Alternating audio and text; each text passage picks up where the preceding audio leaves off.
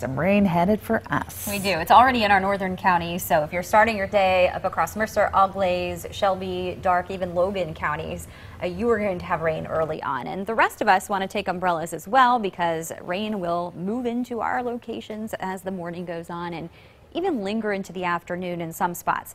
Right now it's 73 in Dayton. It's mostly cloudy. At noon we'll have some showers, perhaps a rumble of thunder, and temperatures won't change much, still right around 73. We should just push into the mid-70s as we head towards mid-afternoon, but temperatures are going to be dropping late in the day as the rain will come to an end. We may even see some peaks of sun for the drive home, and it will feel less humid by that time. Here's a check of the radar. Live Doppler 2 HD, Logan County, back through Auglaize County and into Mercer County, where we do have some steadier rainfall.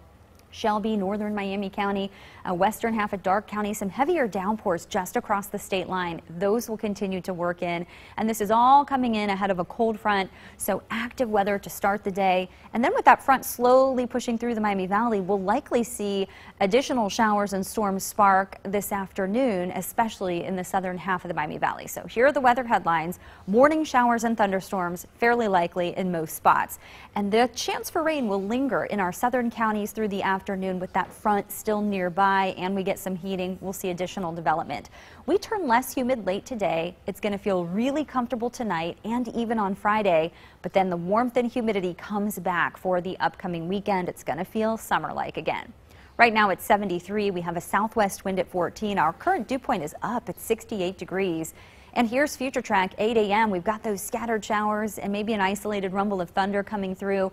Towards lunchtime, some of that heavier rain moves off, but we're still going to deal with some spotty showers and maybe even an isolated rumble of thunder. With our cold front pressing through, the southern half of the Miami Valley will stand the best chance at any afternoon rain, while the northern counties look to be dry.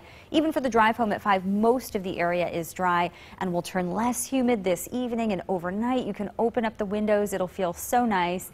Even Friday looks pretty comfortable, but we do still have the chance for some rain as this warm front will be lifting back in, bringing in that warm and humid air for the weekend.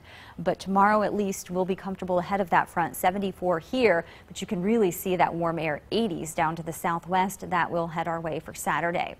Your forecast for today will be up near 75, so not as warm as we have been. There's a really good chance of scattered showers and storms. We'll turn less humid late today. That will continue to be around tonight with cool temperatures dropping into the lower 50s. It'll feel like fall tomorrow morning and still pretty comfortable in the afternoon, up to 74 with scattered showers, thunderstorms possible, but definitely not a washout Friday. Saturday doesn't look like a washout either, but we do get more humid and temperatures come back up. 83, 85 Sunday. We'll have that slight chance of an isolated shower, and that will linger through Tuesday as the highs stay unseasonably warm in the mid-80s through Wednesday.